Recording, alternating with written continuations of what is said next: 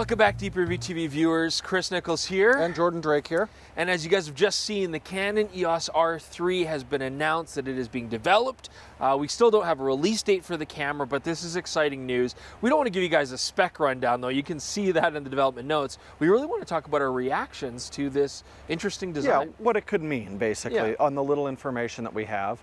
The biggest thing is Canon's got stacked sensors now, stacked full-frame sensor. This is huge. I mean, Sony has basically owned the sort of full-frame stacked CMOS line, and they've put it to good use in cameras like the A9 and now the new A1. So we've talked about how exciting this is to have fast readout sensors that in a lot of ways might even mitigate the use of needing mechanical shutter. Yeah, and they're saying 30 frames per second, which is right in line with what Sony's doing.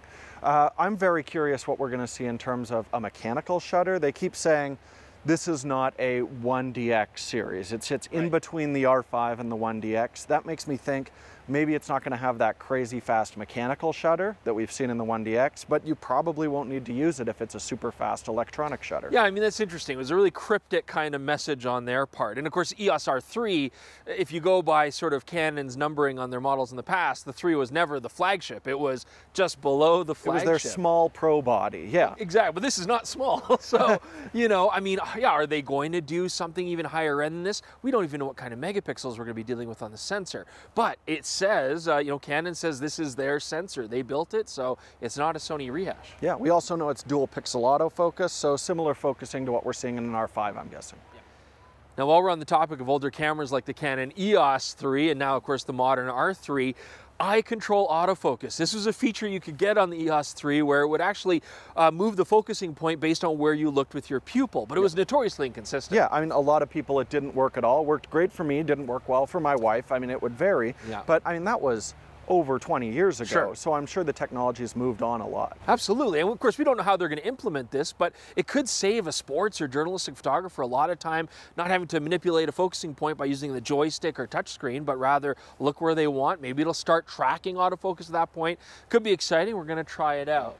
One thing that is on the 1DX series that I would love to see in this that they haven't talked about is it had a great function where it would use touch control on the AF on button. If we had a joystick and touch control on the AF on button and eye control, that would be awesome. You could just choose what works best for you. Absolutely. Now, another thing that we do have on the 1DX and that we now have on this camera for sure is an integrated vertical battery grip. Which you love. I hate this camera right off the bat, so I'm not going to buy it or play with it or anything, but everybody else loves it. Yeah, and you know, that does give us the option of then having more battery life, because that's one thing that the 1DX series are famous for. Yeah, and usually they keep those batteries in the 1DX series. They said this is below the 1DX, so I wonder if it's just going to be 2 of the new LPE6 batteries in that vertical grip or a new battery type. We'll have to find out. So being a video guy, one thing I found really interesting is they didn't say anything about video in this, the complete opposite of the R5, where it was all about the video specs before the camera was actually announced. So I am very curious what we're going to see. The things I really hope they address, obviously, I hope it's got better control of the heat, but a larger body should really help out with that. I mean, after the R5 and R6 sort of, you know, bad press fiasco, I'd be surprised if they didn't make this thing a freaking I think they've igloo. Probably learned their lesson.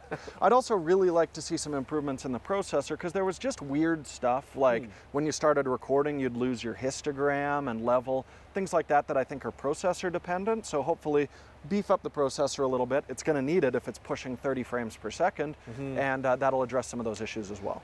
What I'm eagerly anticipating is just how fast the readout is going to be on this new stacked CMOS sensor, because it's great to see the major manufacturers, the Nikon Z9, the Sony A1, now this new Canon R3, they're all using stacked CMOS sensors. They're all saying very fast readout speeds, you know, and so what that implies is again, pushing the industry towards getting rid of shutters. So, you know, mirrorless, shutterless, what else can they battery gripless, I hope, but you know, I doubt it.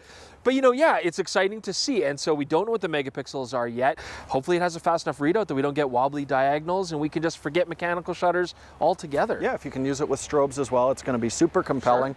I do think it's really interesting. We've now seen 2 pre-announcements from Canon and Nikon since the A1 was announced.